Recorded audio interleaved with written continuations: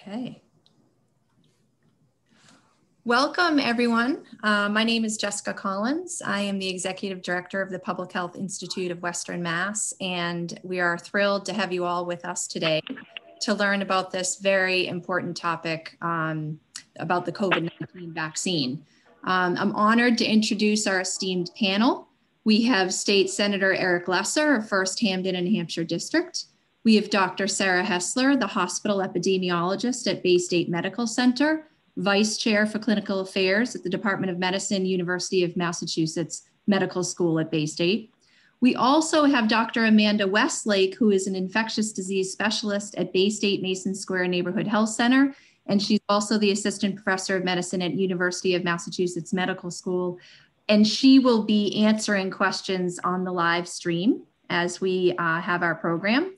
And lastly, Associate Commissioner of the Massachusetts Department of Public Health, Lindsey Tucker, will also be joining us. So thank you everyone for being here. And first, I want to start with you, Senator Haessler. Thank you so much for being with us today. I know you have a lot to share. Thank you. Can everybody hear me okay? And everybody can see me okay?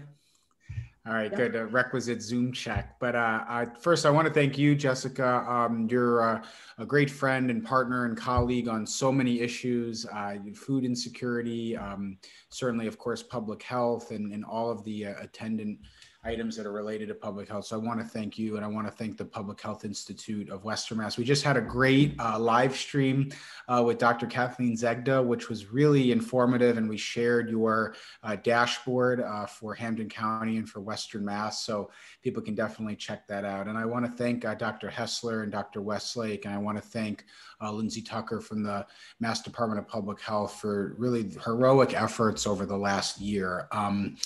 Look, this has been a hard year for everyone, but I do think there's, of course, light at the end of the tunnel here as we see that the vaccines do work. The data that came out of Israel, I think, is encouraging. It's gotten a lot of press coverage. The key challenge, I think, for us right now is going to be making sure that the vaccine is distributed in an equitable and speedy way, and certainly that our communities in Western Mass are not left out of that. So we've been working very aggressively as a delegation to really keep vaccine equity front and center in the state's decision-making and policy-making. We have in particular concerns about equity in terms of distribution of the vaccine in Western Mass. So a group of legislators, including Joe Comerford, Mindy Dom, Adam Gomez, and multiple other members of the Hampden County delegation have been working together both to ensure that adequate doses are brought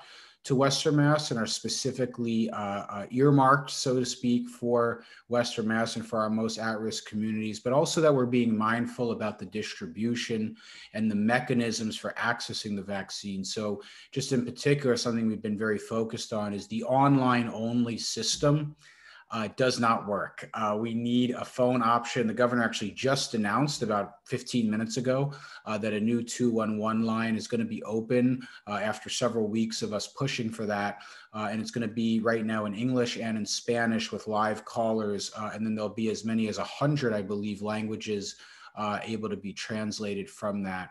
The other thing we need to do is we need to dramatically simplify the website. Right now, the mass.gov COVID website is just too confusing. There's too many links. There's too many places people have to go to navigate where and how to get their appointment, especially for the target demographic here, 75 or older, not always great with computers. And it's also worth pointing out that we have significant digital divides both in our urban areas, but also many rural communities that don't have broadband access at all. So they've got to do more to streamline that system, and we've been pushing that. And then something Dr. Zegda and I talked about on our live stream, which is very much a priority of our delegation, is changing the mindset around the vaccine right now. The centralized mass vaccine sites are great. They're important for just speed and getting as many doses out as possible.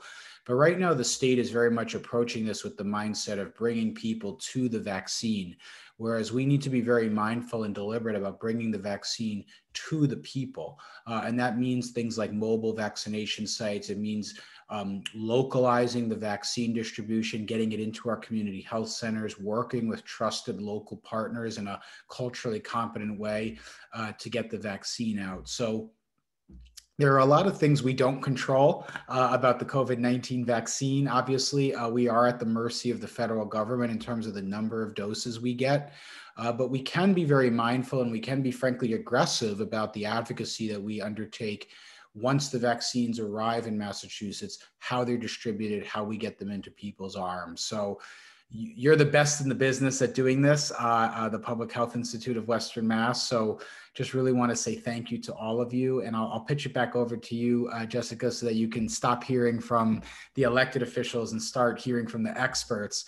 But I do just want to lift up and thank everybody on this call who's worked so hard, and a real shout out to the medical teams at Baystate, at Mercy, at our community health centers that have just been on the front line of this for a year now. It's really been over a year since the first case was recorded in Massachusetts. So just again, can't thank you enough. And you're going to be important leaders for us in this new phase of vaccination and recovery. Senator Haessler, thank you so much. I so appreciate you giving that broad background and all the themes that are really going to affect Western Mass's ability to do this well and do it equitably. And I'm very grateful for your leadership and for your advocacy. So thank you so much for spending this time with us today. Next, I would like to welcome Dr. Sarah Haessler, who will be doing a presentation and also answering questions. And before I let her speak, I also want to just say thank you to the other elected officials that have joined us today. If you are on live stream, we appreciate you being with us. So Dr. Haessler. Great, thanks. So speaking of technology, I'm going to try to share my screen now. So hopefully, so somebody has to allow me to share my screen. It's disabled. So whoever the host is, if you could allow me, that would be great. Thanks. All right, let's see if this works now. And yeah, Dr. Haessler, I just want to say also thank you so much for your leadership throughout this entire pandemic. All right. That you have shared your expertise. Thank you. So somebody else is still sharing their screen. So let's see if I can get to mine. Okay, let's see my desktop. Share. Let's see if this works.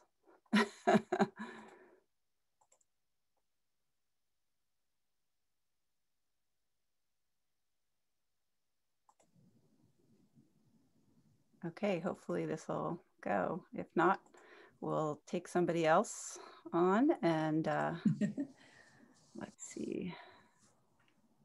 Here we go. Share. Okay, can you all see this now? Great. Okay. Well, you know, technology is challenging, so, but also miraculous. And so I just want to spend a few minutes just giving people an update on vaccinations.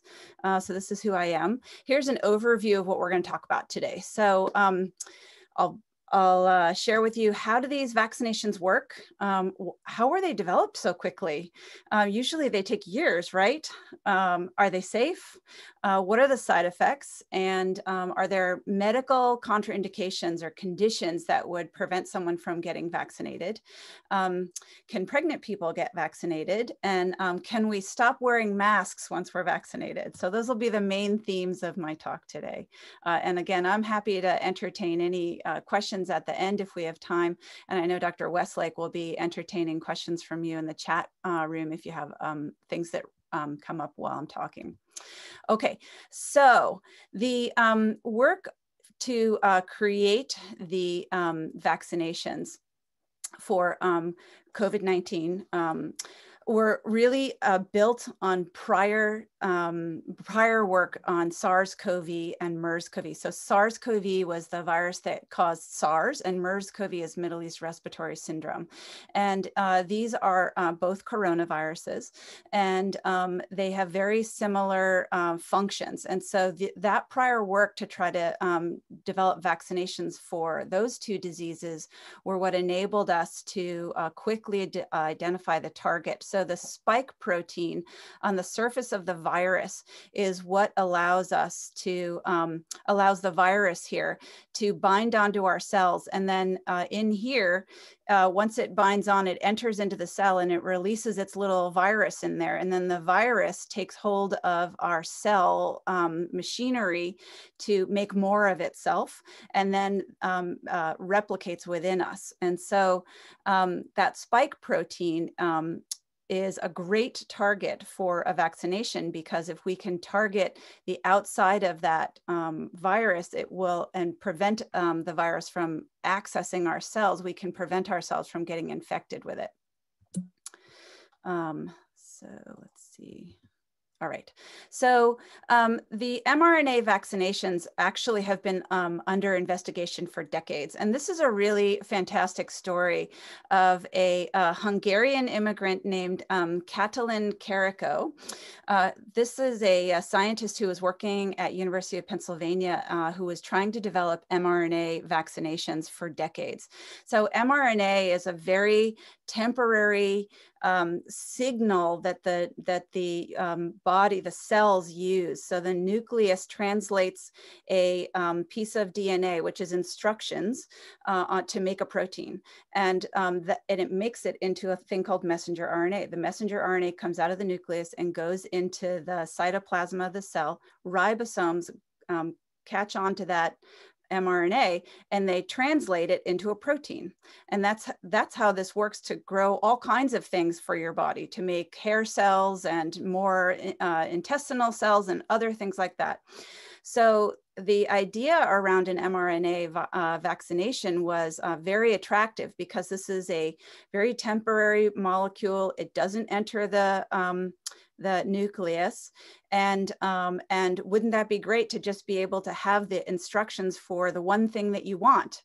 The problem is that mRNA is destroyed really quickly after it's used. Otherwise, it would build up inside your cells. So it's used and then destroyed.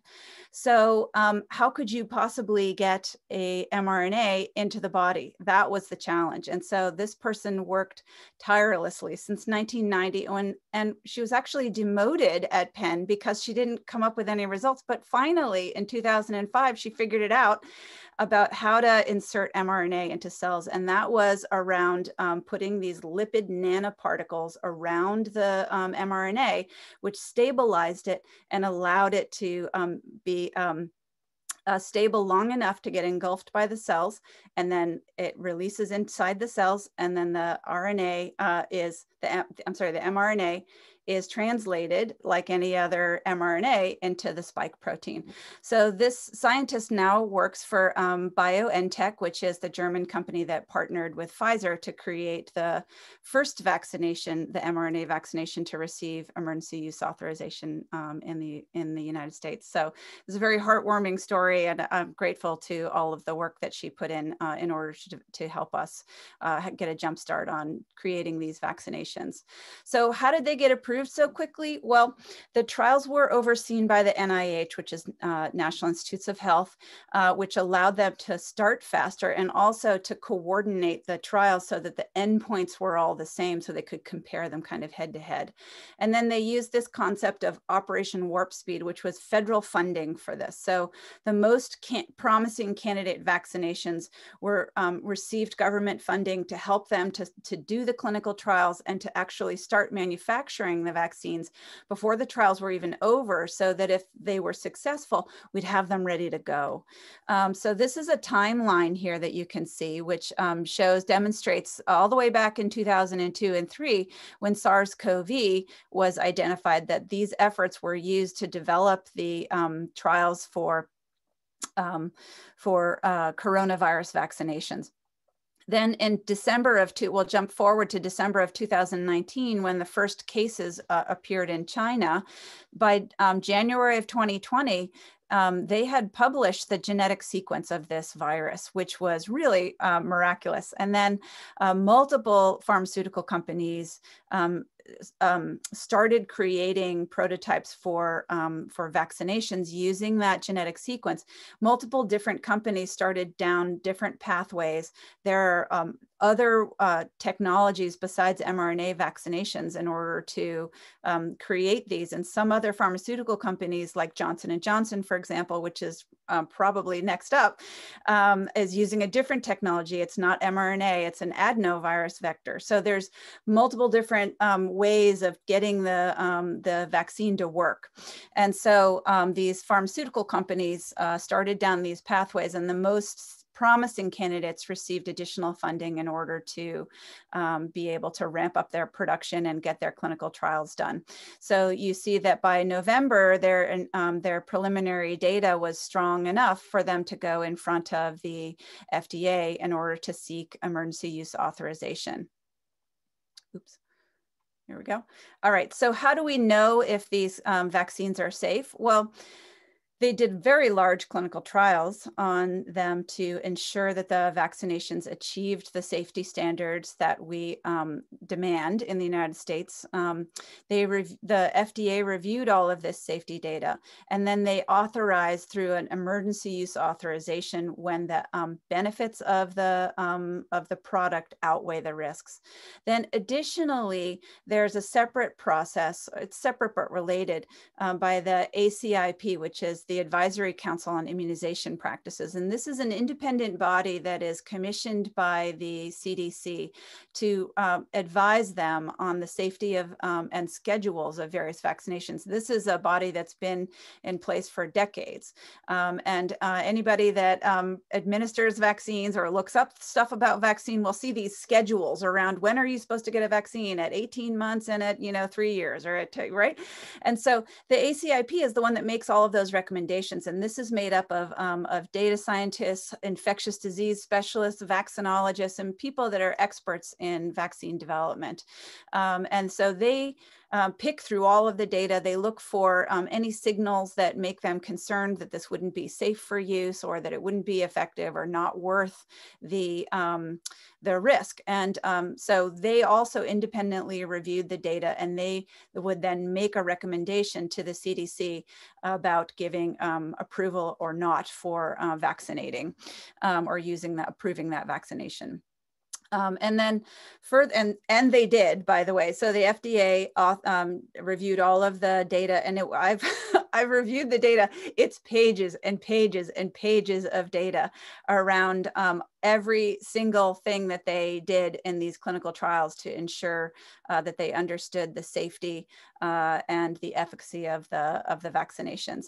And so then there are multiple systems in place in the United States to monitor for vaccine side effects and for any signal that there may be harm happening, or when you roll out a vaccination to a much larger population than the clinical trial size, that's when you would start to see very rare side effects. And so these monitoring systems are looking for a signal. Is there any increase in something else, right? So everybody remembers the swine flu vaccine from the mid-1970s, where they saw Guillain-Barré follow, but only much later in much larger populations. And so that's what vaccine monitoring systems are for, is to look for signals in the data.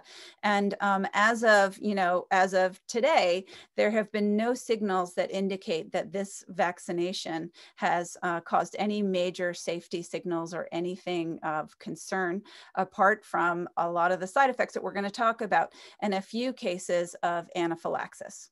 And again, the anaphylaxis is something that occurs sporadically to people for, usually unknown reasons. It's an allergy. It's very rare. And that is why there is the requirement to monitor people after they receive the dose. So people who are receiving a dose of the vaccination are required to be monitored for 15 minutes after their vaccination, or 30 minutes if they've ever had a bad reaction to a vaccine in the past.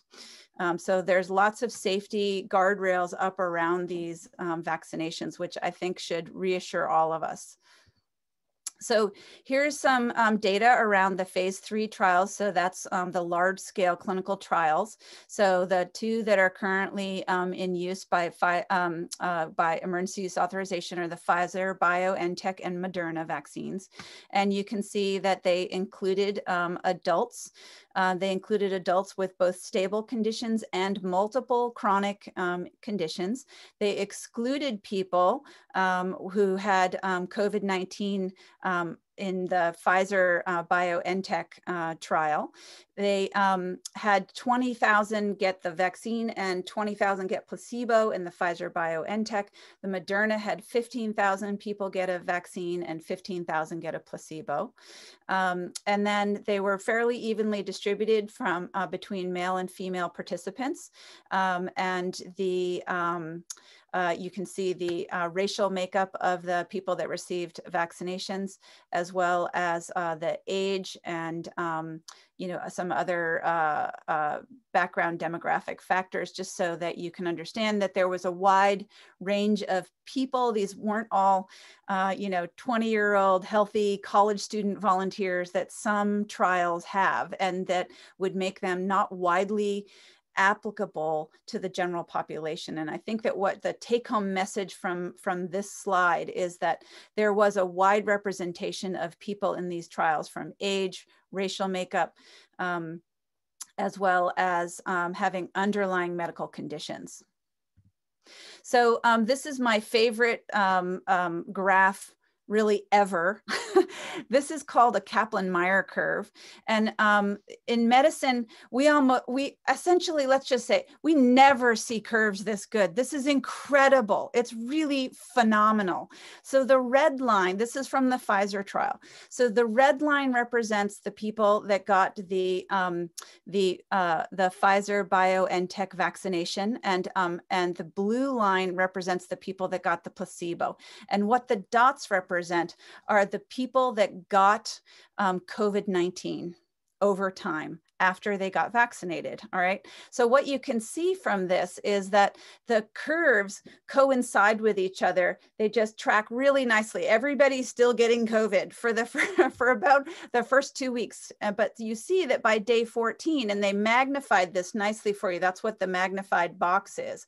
They magnified to show you where the curves start to diverge. All right. So really about 10 days after the first dose is when in the trials, they started to see that people that got the vaccination really stopped getting COVID. And the people that got the placebo just kept getting it and getting it and getting it.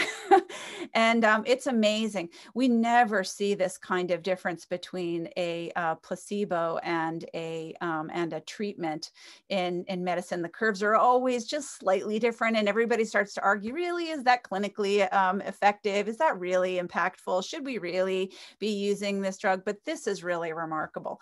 And the Moderna Kaplan-Meier curves were essentially a mirror image, or an exact replica of this. The results were basically exactly the same. So what can you expect after getting vaccinated? Well, there were a lot of side effects noted in the trial. The side effects are predominantly sore arm. Almost everybody who gets the vaccination will have a sore arm. It's generally relatively short-lived. The vaccine itself really does not hurt. I can tell you that by personal experience, because I've been vaccinated, and I've been a vaccinator at our vaccine site, and everybody that I've vaccinated said, "Are you sure you're done? I didn't even feel that."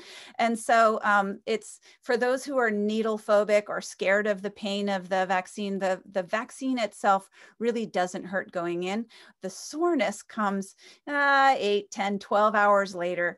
People start to feel the sore, they realize, ooh, there it is. And, lots of people experience this after getting a flu shot, after getting a tetanus booster, et cetera. A smaller number of people, so about 80% of people have a sore arm. So about much smaller number, somewhere between 20 and 40% of people have been getting a more robust response. And this is what we call reactogenicity. So them just reacting to this vaccine. It's the immune system activating, saying, wow, there's something different in me. That's not me. I better react to that. And so it responds. And what it does is what it knows how to do, which is cause a little fever, some chills, tiredness, little headache, achiness, body aches, joint pains. And these things last usually a day or less. And again, less than half of the people that get vaccinated have been getting these side effects. I think it's really helpful to know what to expect and to know that they might happen to you. You can take some analgesics if you are experiencing, a lot of these symptoms to make you more comfortable. So acetaminophen, ibuprofen are good choices to help with those symptoms. The symptoms do go away usually after a day or two. There's very rare cases of people having a little longer effect. The side effects tend to be more pronounced after the second dose than the first dose. But again, these are, mostly what you expect with lots of other vaccinations. So why are vaccines the best choice? Why don't you just wait it out and see? Or why don't we all just, kind of this theory of, can we get herd immunity by just everybody getting COVID? So those are not good strategies. And I'll tell you why. Because people who get COVID have a really high risk of morbidity and mortality from COVID. It's not a good disease to get. It's not, as you may have heard in some circles, just the flu. It's not just the flu, especially in our vulnerable populations. It can cause a lot of morbidity and certainly mortality. And in this region, we have had, unfortunately, many lost lives due to COVID-19. And so the vaccination, on the other hand, has the opportunity to create immunity through vaccine and prevent us from getting infected and prevent us from having the morbidity and mortality. It's certainly a lot safer to get vaccinated with knowing that there are just minor side effects associated with it than it is to take your chances and get infected with COVID-19. The other obvious and most important factor here is that the more people that get vaccinated, the closer we get to herd immunity and the closer we get to going back to a life where we can see our family and friends and return to pre-pandemic activities. So what about pregnant people? Should they get vaccinated? So there's been a lot of concern because pregnant people were excluded from the clinical trials. However, there were many people that became pregnant during the clinical trial, and they are being followed very actively. And in addition, since the vaccination has been approved through emergency use authorization, many pregnant people have been vaccinated. So this is a decision that is a personal one.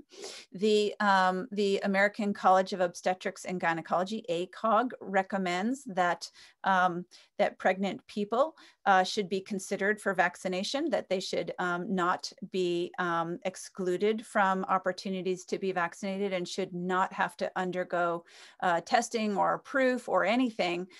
They should just be offered the vaccination and they can make their own decision.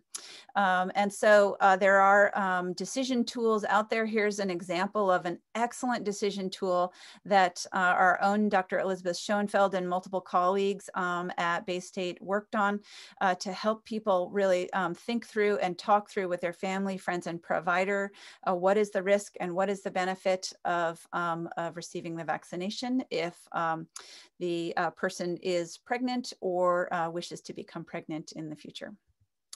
So the next question that we receive a lot is, are there contraindications or people with medical conditions that should prevent them from getting the vaccination? I did not include this slide because I wanted people to try to read tiny fine print. I included it because this comes from the CDC, where they created a nice, really helpful decision tool for people to decide whether or not they should avoid getting the vaccine. And we'll start here in the bottom right-hand corner without the red allergies, okay? Really, the only people on this chart that says contraindications to vaccines are people who have had a severe allergic reaction to any component of the COVID-19 vaccine, right? And so that's basically almost nobody. Those are the only people that have a real contraindication. And even then, it's not a true real contraindication. What it means is that those people should be seen by an allergist and have again, a risk-benefit discussion about having a second dose. So then everybody else is either in this yellow column or a green column. So there are conditions and allergies in the two boxes. And what you can see is that people who have currently, who are sick with a moderate to severe acute illness should get a risk assessment and probably defer the vaccination just because they're sick. And why introduce something that may cause side effects? Probably defer the vaccination. Then in the allergies, people with an immediate allergic reaction to any kind of other vaccination should undergo a risk assessment. And these are the people that are getting observed for 30 minutes rather than 15 minutes. You move over to the green box and it's basically everybody else. Everybody else should be offered a vaccination and be monitored for 15 minutes. And I think that this is just really helpful to think through. Almost nobody shouldn't get offered a vaccination. Okay, so once I'm vaccinated and fully vaccinated, do I still have to wear a mask? Can I take it off now? And can I start, seeing people closer than 6 feet?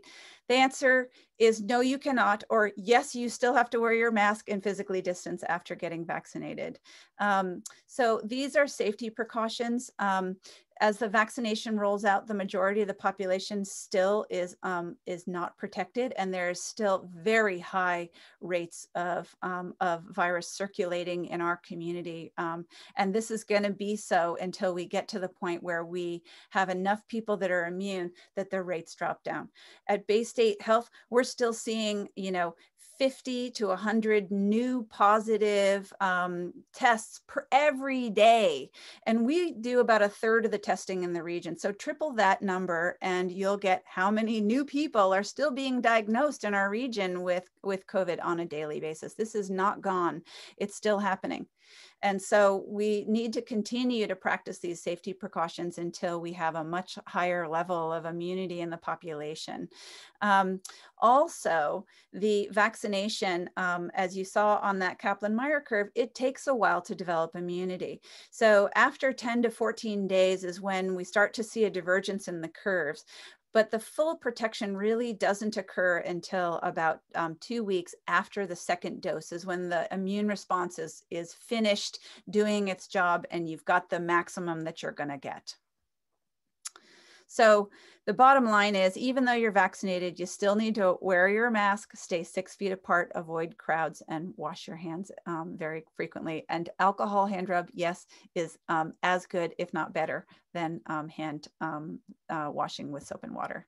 So this is a nice schematic that just shows what I was talking about in terms of a concept, right? So this is Swiss cheese, right? So there's lots of little holes in Swiss cheese, but occasionally a hole in the Swiss cheese can line up and go all the way through, right? So this is why you need to have multiple layers of protection in order to prevent COVID-19. So important layers of this include the physical distancing, the hand hygiene, mask wearing, avoiding crowds. And you see that vaccinations are the last layer of protection within this Swiss cheese model. I also want to point out that tiny little mouse that's in there. Okay, what is the mouse doing? The mouse is chewing new holes. The mouse represents misinformation.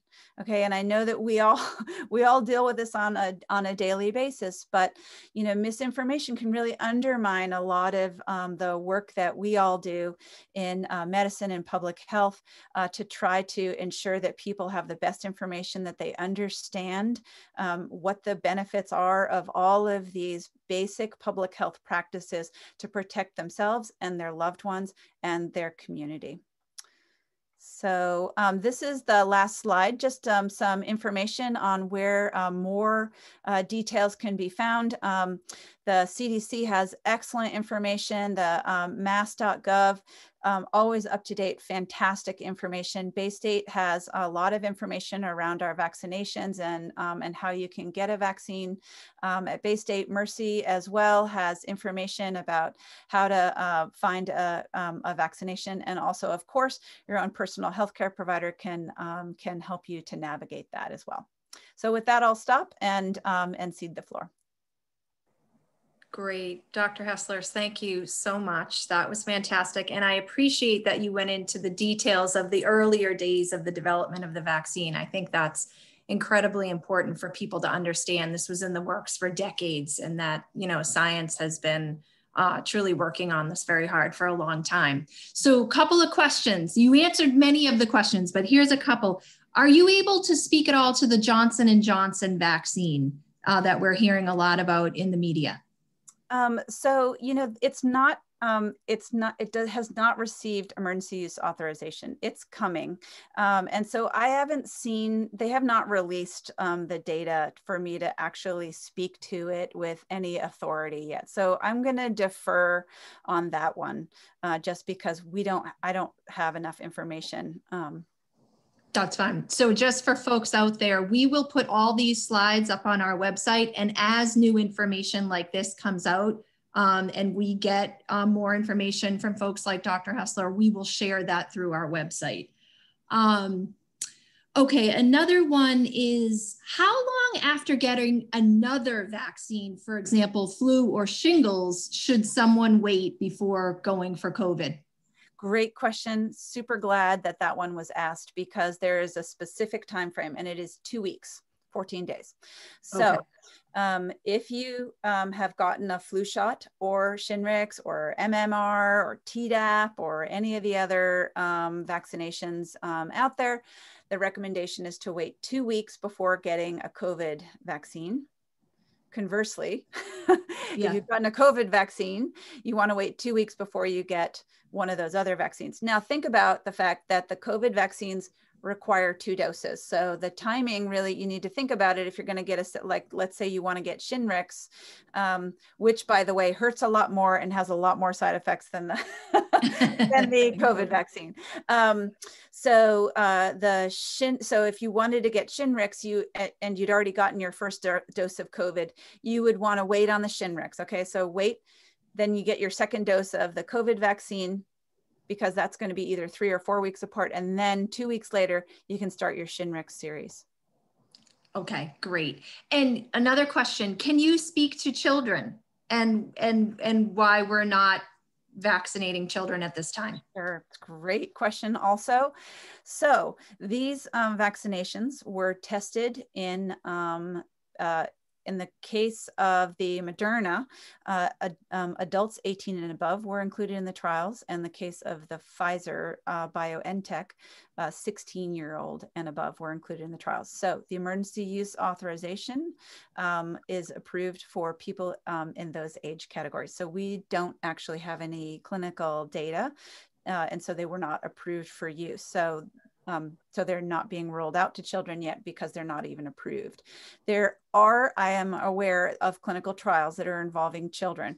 It's much harder to do a clinical trial involving a child. There's a lot of consent issues, parental involvement that needs to occur in order to, and ethical issues, obviously, and including children in trials. And so they were not included in the original one, so they've not been included in the first phases because they're not approved for that age group.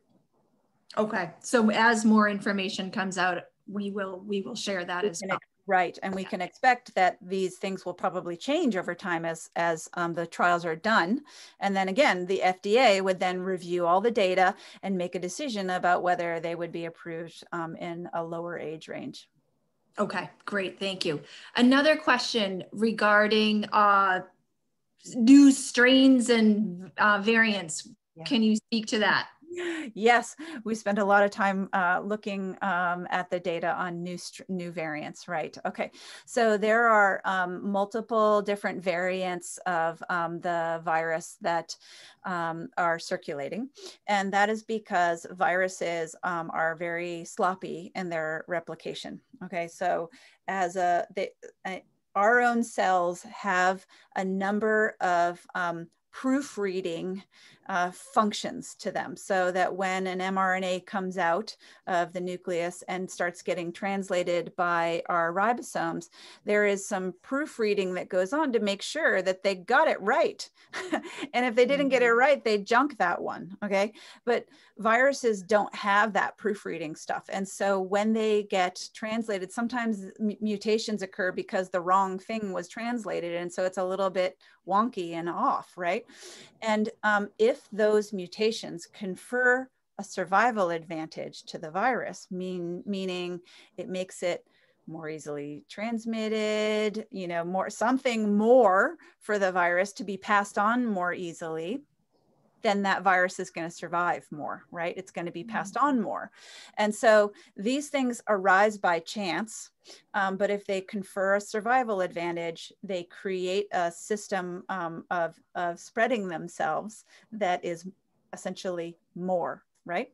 And so the main variant that is of concern right now is the UK B117 variant. Okay, so this is the reason why it was even discovered in the first place is that the United Kingdom leads the globe in monitoring and doing surveillance of the strains that are circulating in their country. All right, so the National Health System takes a huge percentage of the strains that when they diagnose a patient, they do genome sequencing on it and are looking for mutations.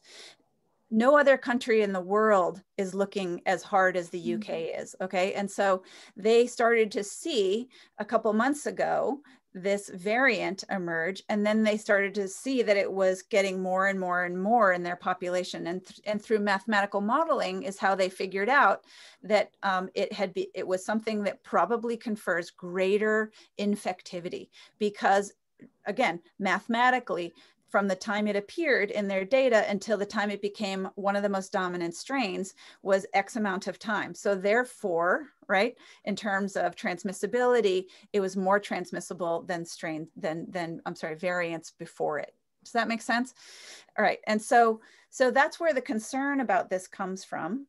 That if it's more transmissible and we have a population that isn't immune yet, then we could have even more cases. It could drive even more of the pandemic until we can get people to be vaccinated and have immunity. The other concern around the variants is will one of those survival advantages confer resistance to the immunity that the vaccine confers, right? Okay, so everybody's worried about that. The initial data that we have from one of the from the BioNTech trial, they took some sera from those people and they challenged it with the B117, the UK strain. They found that the antibodies in that sera neutralized that strain just fine. So we're not worried about that one, but there is another strain from South Africa that variant from South Africa that does appear to confer some increased immunity to our vaccinations. So yeah, not exactly confirm immunity. I don't mean to say it that way. So decrease the amount or evade our immune system, I guess is the best way for me to say that. And so we are in the United States increasing the amount that we are monitoring for these variant strains. There's a really great new website that the CDC created that demonstrates how many cases we have in the United States of each of these variants. And they update it a couple times a week. I don't know if anybody has looked at that one, but it's really nice to see, and it breaks it down by state and demonstrates how many cases that they've detected in each of the states. So the state departments of public health have asked the various reference labs in the region, so Baystate reference lab being one of them, to send strains to them, and they test a random assortment of strains all every week. They're testing them through the genome sequencing to detect, are we seeing cases of these variants in Massachusetts, just so that we can keep in front of this and understand, do we have anything to be worried about? Oh, okay. So more information to come on that as absolutely. Well. As that comes out, we will surely post it and be looking for you for information. Dr. Haessler, I want to say thank you so much for your time. This has been incredibly helpful. And sort of a perfect lead in right now to Associate Commissioner Lindsey Tucker, who's joined us to talk about what is going on at the state and what their strategies are. So Lindsey, welcome so much. And I know you're going to share your slides and take it away.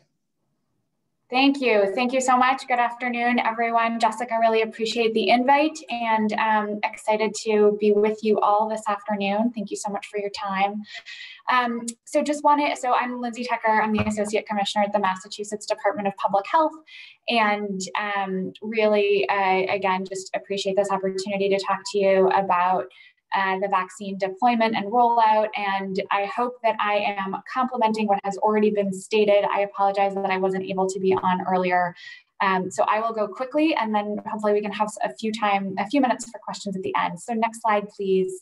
I imagine that folks are familiar with this particular graphic, but just wanted to spend a minute on it. So as you know, if you could go back, perfect. So the Commonwealth has a phased vaccine rollout, as do most states. Many states, however, have different phasing. And so if you are in touch with friends and family in other states, the timeline and exactly who is in which order, the order of priority may be different. And just recognizing that that is confusing and perhaps also frustrating. But we have really prioritized equity in thinking about the phased rollout here. And phase 1 is still ongoing while we have also started phase 2. So right now, all people in phase 1 are eligible for a vaccine. This is all healthcare workers, both COVID facing and non, and also long-term care facilities, first responders, congregate settings. That is the space that I personally am spending a lot of time these days working on deployment for shelters and congregate settings. This includes correctional facilities and then also home-based healthcare workers. And as you may know, this past Monday, phase 2 started with individuals 75 and over. There are a variety of places where all of those people can be vaccinated, and I will talk about that in a second. But you may be asking, when are we going to get to that next bullet point in phase 2? And the answer is soon. So we are, as you may have heard from some of the press conferences that the governor and the secretary have been saying, we unfortunately do not have as much supply of vaccine as we would like in order to move as quickly as we would like.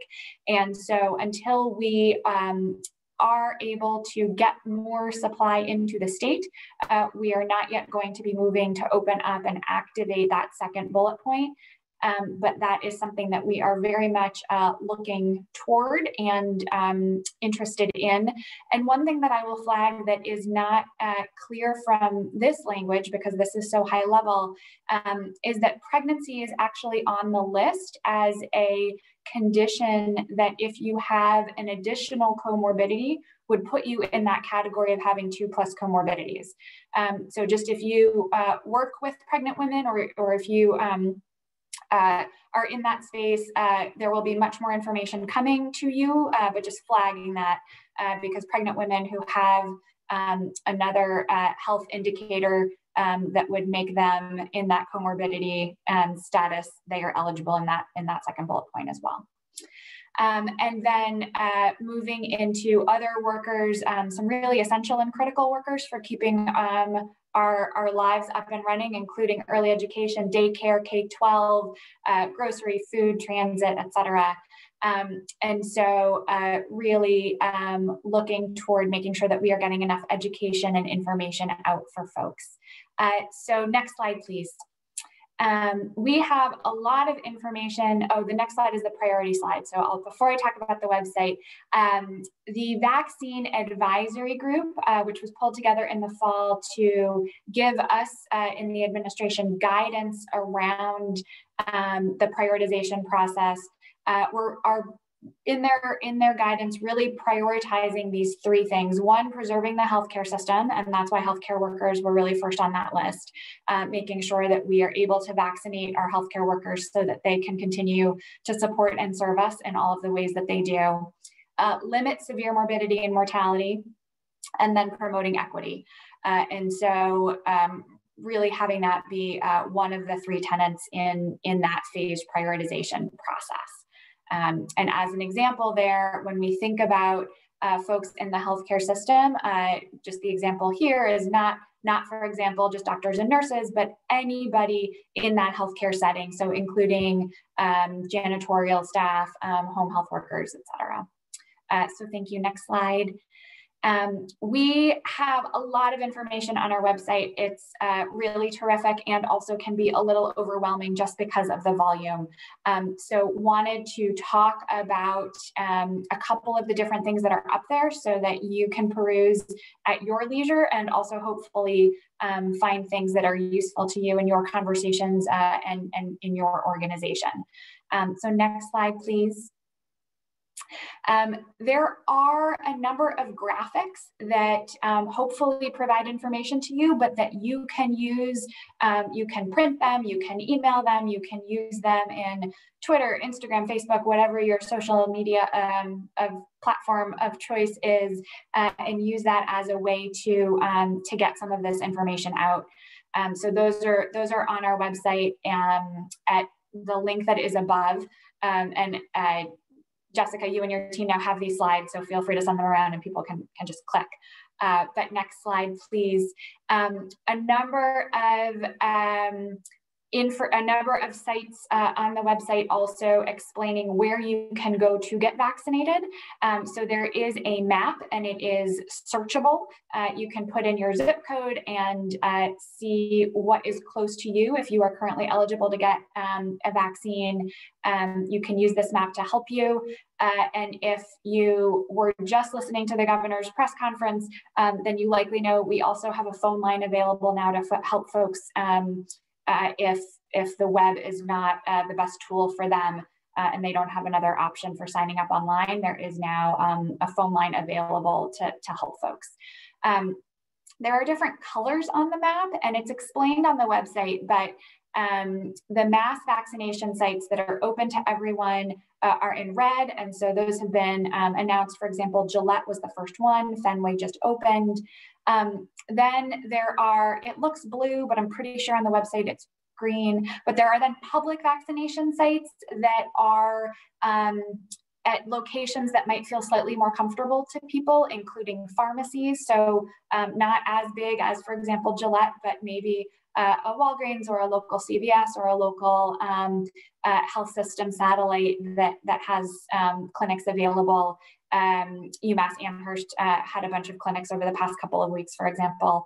And so those are really terrific geographically. And then the yellow are restricted, not open to the whole Commonwealth, but restricted either based on geography. So example, some local boards of health who want to vaccinate their community, but don't feel like they have capacity to vaccinate everybody in the Commonwealth, and so limiting it, or some other health system type sites that again are limited. But that information is there on the website, and so hopefully you can find some information about that.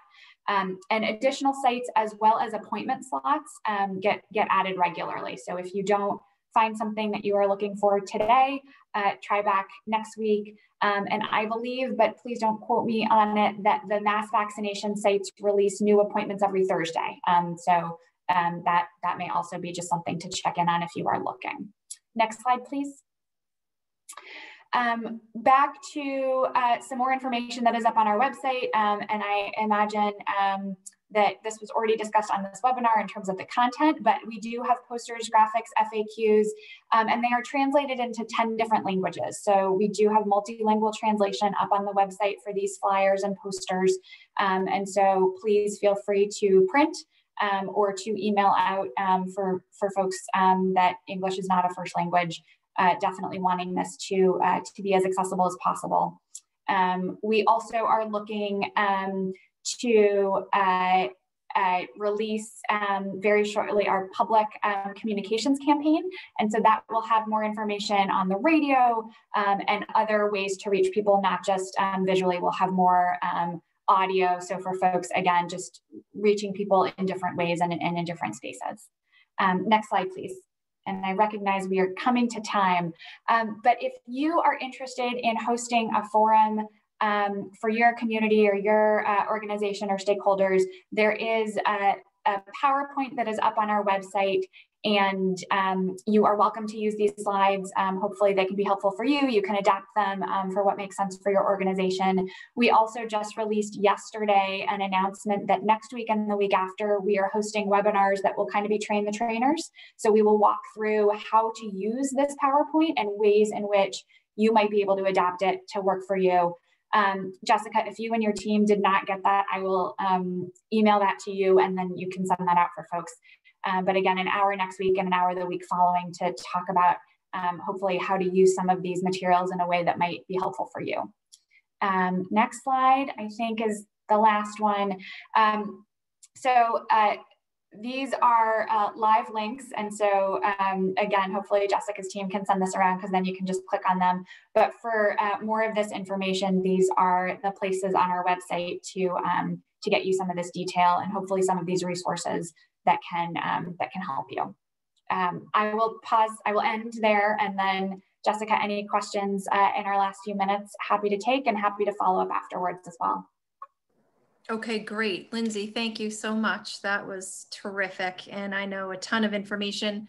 I appreciate the equity angle, and both from a race and ethnicity perspective, but also obviously from a regional, rural, suburban, urban perspective as well. A couple of specific questions people are asking. What about folks that are receiving chemotherapy? Is that considered a comorbidity? When you said pregnancy was considered, someone asked, is chemotherapy? Pregnancy was just top of mind because of my last meeting, so I don't have the full list in front of me, but I do believe a current cancer diagnosis is on the list. Okay. And so I would like to follow up before I am quoted in any way on that. That's fine. Can send you the full list that we have from the CDC of folks at greatest risk. And if anybody knows that off the top of your head, please jump in. But I do believe current cancer is on it. Okay. And then another question specific in this phase 2 for homebound residents. Is there specific information they can get to support their access? That's a really great question. So meaning if you are over 75 and homebound, what is okay, great. So we are working on some options so that the vaccine can come to you. And there will be more information when we have that, but recognizing that there are a number of people that for a variety of reasons cannot easily leave the house, and that there will need to be mobile vaccination and have the vaccine come to you. So more information to come there, but absolutely something that we are recognizing as a need, and one that we will need to be filling. Okay, and then another very specific question. Someone's asking, can you get a shot in Massachusetts and in Connecticut or New Hampshire? What's the feedback on that? Yeah, so it is strongly recommended that you get your first and your second dose from the same location, but you don't have to. it is easier for us to track if you get it in the same location and if you get it in the same state. But there is a national system, and when you get your first vaccine, you will get a card letting, so that you know which vaccine you got and when you need the second one, and you can then use that. So if you happened to get an appointment in New York and now are eligible in Massachusetts for your second vaccine, you can certainly use that card. And just, again, you need to be sure that you are getting the same version of the vaccine. So if you got Moderna first, you need to get Moderna second. If you got Pfizer first, you need to get Pfizer second. That's very helpful. And then the last just couple of minutes, Dr. Haessler, I invite you and Associate Commissioner Tucker to answer this, but for people who are feeling anxious and they're afraid, in the last few moments, what is your advice? What are your recommendations? What do you suggest to ease their fears and feelings about the COVID-19 vaccine? Doctor, I defer to you. So I would recommend first and foremost to educate yourself around the safety of the vaccination and to talk to trusted sources around it. So your own personal healthcare provider, as well as people that you know who have been vaccinated. So there, many healthcare workers in our community now are vaccinated because we all went first. So there was, I think, a little trepidation there among healthcare workers, because although it was really exciting to be given access to the vaccine, you're going first, right? And so you don't know whether or not there's going to be anything bad that happens. And so I think that a lot of our healthcare workers were anxious at first, but then as they saw their colleagues getting the vaccine and doing fine with it, and then being really excited that now there's sort of light at the end of the tunnel, there's some hope for us out there, really helped to bolster confidence in it. And again, the more that you, the more that you know about this, the more I think that people will feel comfortable with it. Knowledge is power, and so knowing what you're up for is can, I think, help people feel more comfortable. Great, thanks, Lindsey. Do you want to add anything? No, I think that was incredibly well said, okay. And we recognize that it's a journey, and some folks might not feel comfortable today, but might feel comfortable tomorrow. And so we just really want to be sure that when you are eligible, the vaccine is available for you, and that you can access it when you are ready for it. All right. Well, thank you so much. Thanks so much, Lindsey, for joining. No, you're very busy. And like you said, it's a journey and things are coming out, every day, and we'll be sure to post information as we can. And Dr. Haessler, thank you so much again for your time and your leadership, and Dr. Westlake behind the scenes, who's been answering questions on the live stream, and Senator Lesser, if you're still with us, thank you so much. We will post the slides. We will post the link in the recording. We will continue to push out information and try to educate with other folks in our region. There's a couple of webinars coming up in the city of Springfield over the next 2 weeks, and we will have those dates and times on our website as well, being done by other groups. So thank you, everyone. We're beyond our time, and we appreciate you so much for joining us today. So take care of yourself and your loved ones, and thank you again.